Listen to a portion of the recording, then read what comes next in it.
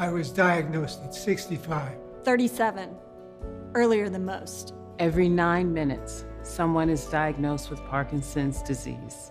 And every one of them can turn to the American Parkinson Disease Association. Visit apdaparkinson.org to learn more and show your support today.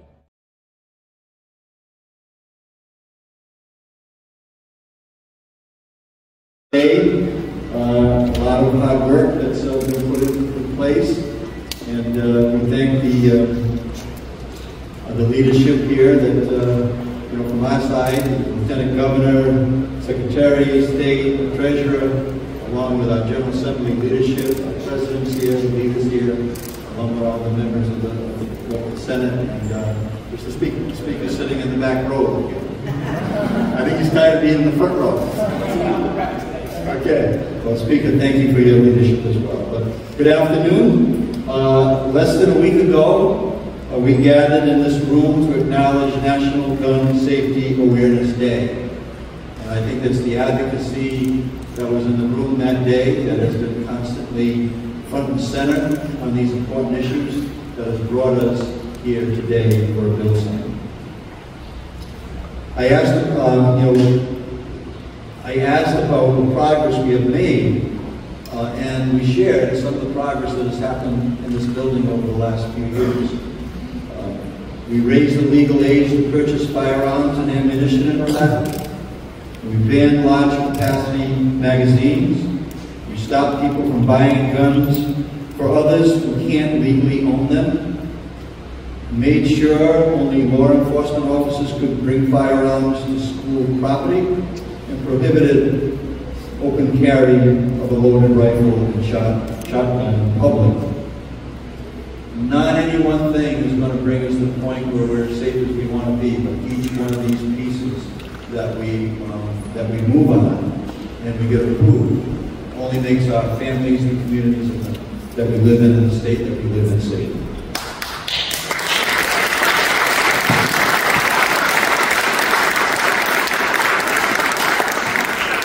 And I said that at that point in time, if Senator Lawrence and Representative Caldwell's legislation passed, we would come together again and celebrate the signing of this legislation and also share why this legislation is important. And we thank those who are here to tell us exactly that because of their own personal experiences. Just like the Old Star Moms, which I spend a great deal of time with the Lieutenant Governor today, I thank those families for the courage to share their stories. And today, I thank those who are willing to share their personal stories so that it becomes real and the advocacy becomes, it becomes important. We never know the actual number of injuries and fatalities averted by the work you have in this session, but rest assured this law will save lives. So thank you, Senator Lauria. Thank you, Representative Caldwell.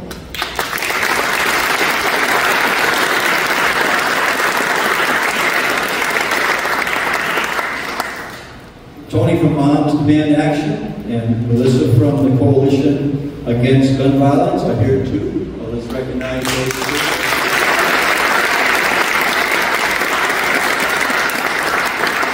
Just got back from a national conference on gun safety where you spread the word about safe storage legislation right here in Rhode Island, and thank you for representing Rhode Island at those conferences. Those national conferences are very important as we share stories together and we build coalitions that are like-minded in terms of creating safe communities to live in.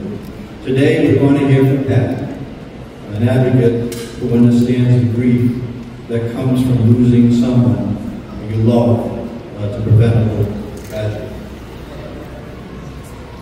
As I said, families and individuals who share their story, it takes courage, but it is very important. So we thank them for sharing their stories. I know there are other survivors in the audience, and please know your advocacy is making a difference. Now I'd like to turn the mic over to Lieutenant Governor Sabina Matos. Sabina?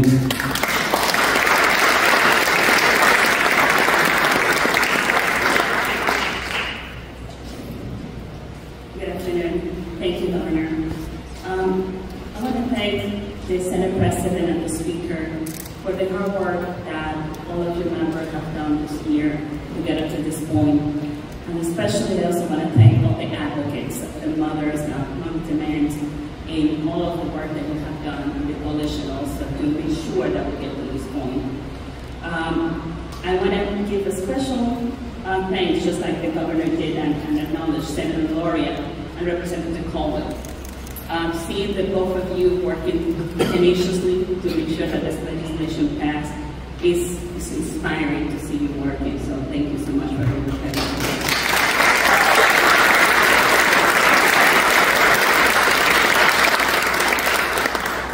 As the Governor said, this legislation is going to save lives.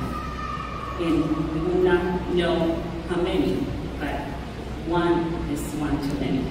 So thanks for the work that you have done, because the public safety starts at home. And we want to make sure that whenever our children are playing or get invited to a play day, we want to make sure that have the peace of mind that they're not going to be at risk of being at some place that that person owns a gun and is not going to be secure. So thank you to the advocates that worked so hard to make this legislation a reality. We are so thankful to all of you as elected officials that represent the state of Rhode Island, but also as a mother and father. We want to say thank you for your hard work. Now it's my pleasure to introduce Secretary of War.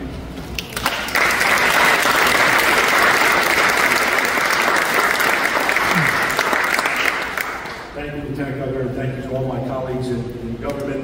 Many of the legislators here today have been in this fight for a long time. I was speaking before the program that when I came into the General Assembly 11 years ago, we just started this fight. Teresa Tanzi and I moved the first piece of legislation that would make a difference. But you know, what's indisputable is that states with strict gun control laws are safer places to live. And we have done work over the course of these 11 years to mitigate the awful damage done by gun violence. And this is one more step, and we have one more to go in that march toward being that model state that does these things for the betterment of our community overall. I want to take special time here to talk about the two prime sponsors. Senator Loria and I walked the district that she represents, and she was a fierce advocate before she ran for office on behalf of the issues we're all here to advocate for. But I don't think there could be a more effective person to move this legislation to the Senate. I don't think there's been a more effective first-term senator than Senator Loria. And so she is all that she is advertised to be.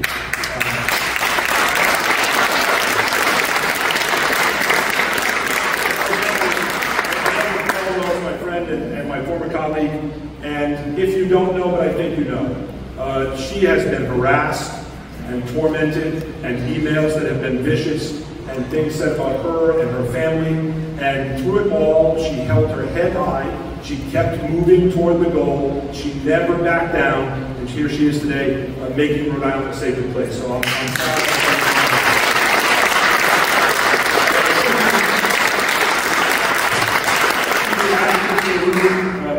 Action, the coalition, thank you. This does not happen without grassroots effort, and you are the epitome of grassroots effort. It's my honor to introduce Treasurer James Diosa.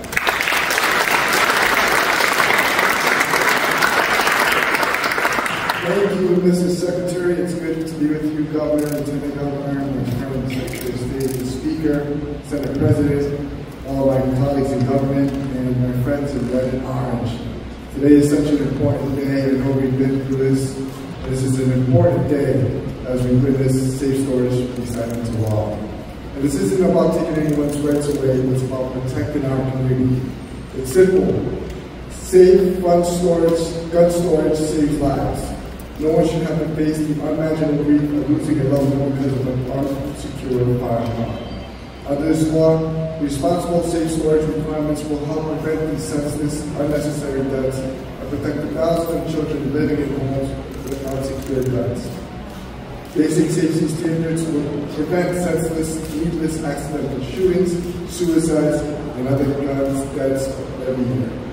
As a dad of 2 young ones, I know now that with this important step, I will feel much safer that my kids can go out, play, go to school, etc. I want you all to help me welcome to the stage with a very thunderous round of applause to the next guest that I'm going to invite, and that's Senator Graham.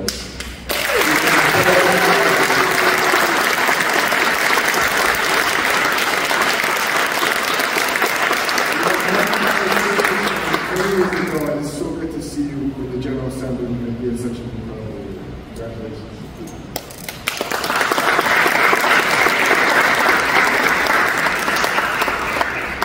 It is truly an honor to be here representing the Senate to celebrate our latest victory for gun safety in Rhode Island. I'm extremely proud to have sponsored the Safe Storage Bill, and I'm extremely proud to be in front of some of the friends that I sat with at former bill signings just in this room. I'm incredibly grateful to this community that this common sense safety measure is now law in our state. I want to thank President Malcolm and Majority Leader Brian Pearson for their leadership and support for this legislation. I also want to thank Judiciary Committee Chair Dawn Hoyer for her work to bring this important bill through the committee process, holding my hand every step of the way.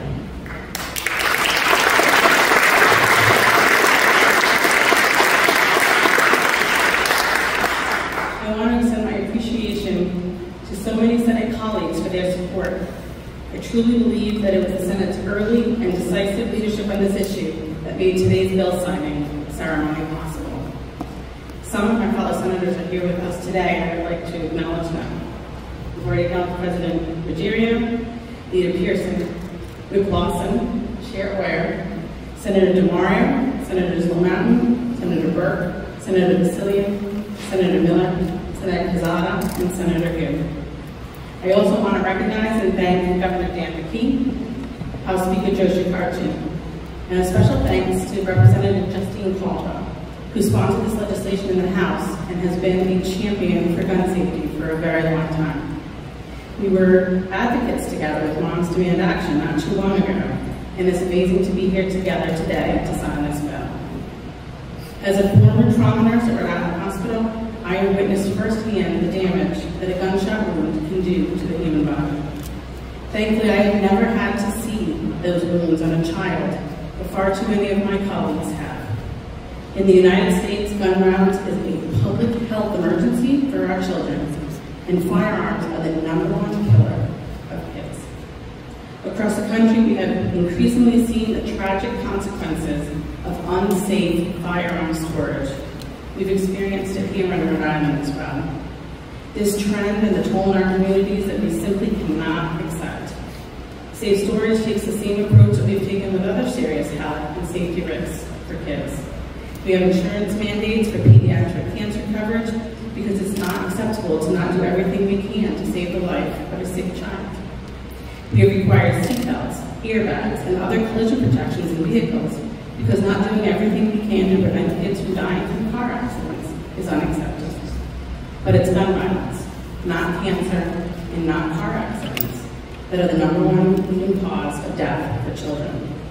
It's unacceptable for us to not do everything we can to prevent the loss of young lives from gun violence. I have often said that this legislation is the seatbelt law of responsible gun ownership. It respects the rights of gun owners and asks only that they store their firearms safely and securely. That's something responsible gun owners already do, and it's extremely reasonable to ask everyone who exercises their right to own a firearm to safely secure a weapon. Today we celebrate a victory for health and safety of our state, and especially for our children. Thank you to everyone who has been part of this victory and for making this day possible.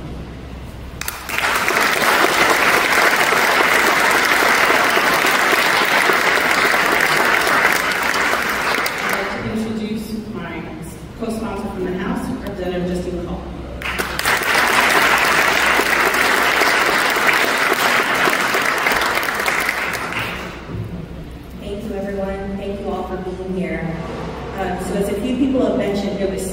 years ago today, my freshman year in January, when I didn't even know how to turn right or left out of the elevator to get to the House or Senate chamber, and I introduced 3 bills: to ban assault weapons, high-capacity magazines, and a safe storage bill. And I thought to myself, okay, the assault weapons and the magazines is going to be like a pretty heavy lift, but who could ever possibly argue or have a problem with a bill that required you to store your firearms safely? And then in December, I went with 2 of my House colleagues to Washington, D.C., Representative Jason Knight and Representative Jeff Wayman. And we were there with legislators from around the country who are gun safety advocates in their legislatures. And they heard that we were from Rhode Island. And so they were like, oh my gosh, you're so lucky. You're from a blue state. You have a Democratic supermajority. Your gun bills must just sail through, like we're on the Sunset Cruise in Newport. But those of us in this room all know better, right? We know that our opponents have become increasingly unmoored from reality, and that they say guns only solve problems, and that they never, under any circumstances, create them. But it was stories from our own communities that show us how wrong they are.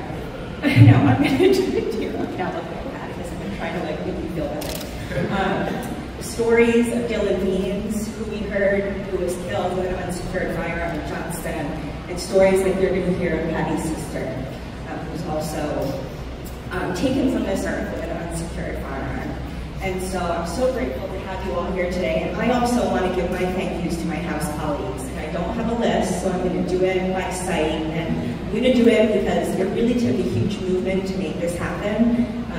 And I want to make sure everybody is acknowledged. We have Representative Knight, who has our bill to ban assault weapons, which we will hopefully be back to.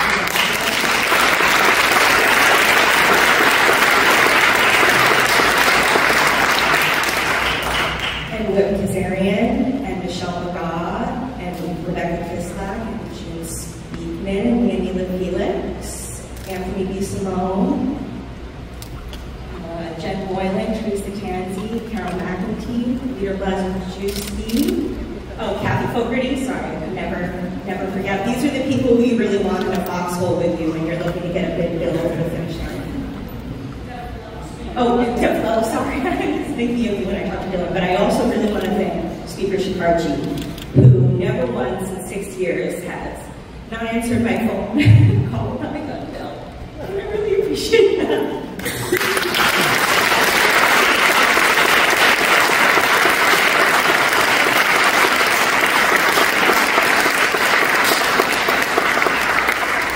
And with that, I'd like to introduce my friend Patty.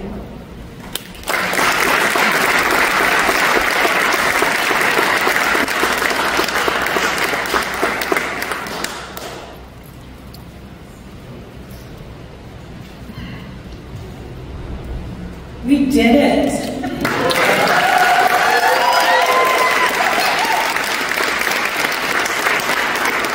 I'm so deeply humbled to be standing here before you today. My name is Patty Alley, and I'm a councilwoman from South Kingstown and a volunteer with Moms Command Action. I am here today because on June 26, 2020, I lost my sister to gun suicide. My sister used her partner's gun, which he habitually stashed in a location known to all. Theirs was a tumultuous and toxic relationship, and when she was at her lowest point, she used the weapon to end her life. One of the first things I learned after Allie died was that Rhode Island had only weak laws regarding gun storage, and that the law that was in existence would do nothing to hold her partner accountable for his reckless actions. My father always taught me that with great power comes great responsibility, and by any measure, guns meet that standard. I could not accept that there was no legal requirement for responsibility or accountability, and so I joined Representative Justine Caldwell's long fight to make secure storage of firearms the law in the state of Rhode Island. Today, Rhode Island joins the ranks of the growing number of states with secure firearm storage laws. The people in the room right now have been working towards this moment for a very long time, and we will cross the finish line with the stroke of Governor McKee's pen. We the people, each one of us here, have worked to make this happen. We have achieved real change that will save lives and prevent families like mine from experiencing the tragedy of a life lost to gun violence. Standing here right now, I can feel the energy and the love from everyone in this room. And it comforts me to imagine Allie and Essence and Dylan looking down on us now and surrounding us with their light and love. By contributing what each one of us could as individuals to the common good, we have made common sense, firearms, safe storage the law, and that will help to keep Rhode Islanders safe.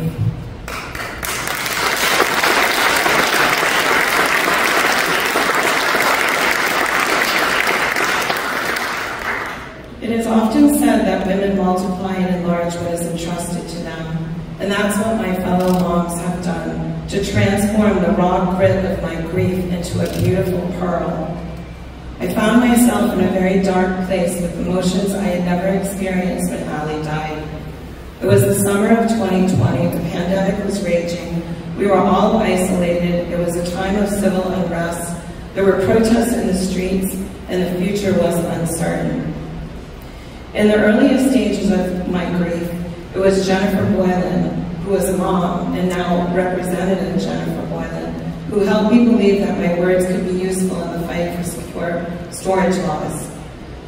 She and my fellow moms reassured me that my pain and grief could serve a greater purpose and that moms would take whatever I was able to share and make it count. That's what you've done, and for that I am incredibly grateful and deeply humbled. You have traveled with me through the stage of grief with a level of compassion and kindness that met me wherever I was. I think especially of Amy Hurley, whose smiling eyes and pureness of spirit gently accompanied me to my car late one night when it had all become too much for me to stay.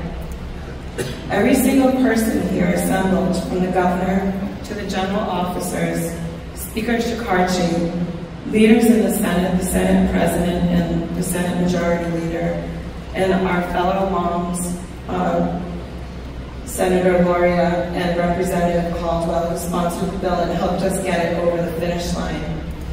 Especially close to my heart and is what I like to think of as my home team, and that's the women of South County, most especially my own Representative Carol Hagan-McEntee, my dear friend Kathy Fogarty, Representative Kathy Fogarty, and my dear friend Teresa Tansey, and they're all from South Kingstown, so I could never have made it through without all of these women. Most importantly, it's the advocates in this room who have really made this happen. By showing up week after week, year after year in red and orange t-shirts, we demanded change and our leaders heard our pleas. This is what democracy looks like. And a special word of thanks to my representative and dear friend Carol Hagan-McEntee. There is no one who has been more of a support to me personally and to all of us collectively through her role on the Judiciary Committee with Chairman Craven. I knew nothing about the legislative process or how a bill becomes a law. Rep. McEntee always took the time to answer my questions and encouraged me not to give up, that what I was doing mattered and that we could make it to this day. And she was right.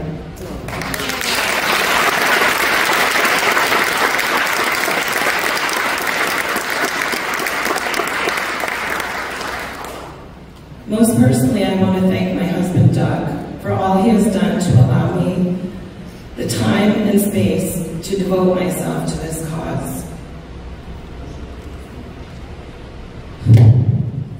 Your support truly has been the wind beneath my wings as you have traveled this path with me. To my daughter, my niece, and the kids who have grown in my heart,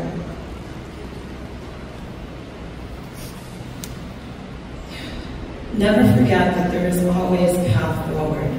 You can make change and make things better. Don't ever give up.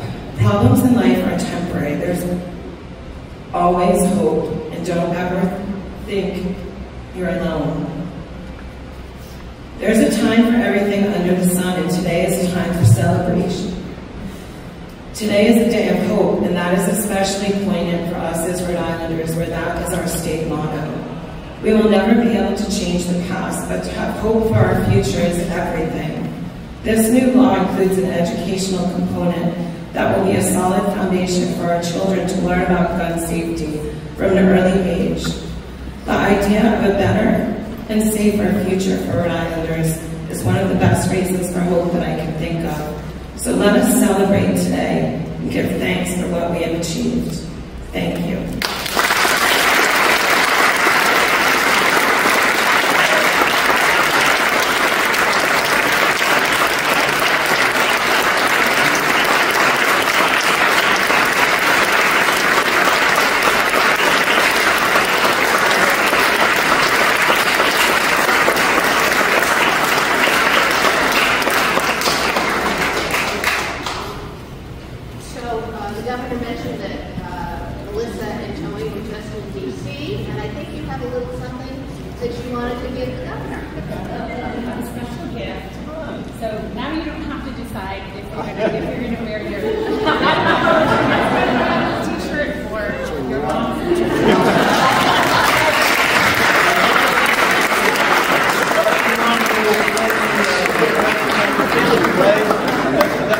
Yes, that's a good. Get that picture. I'll get this on so that you kind of share this together.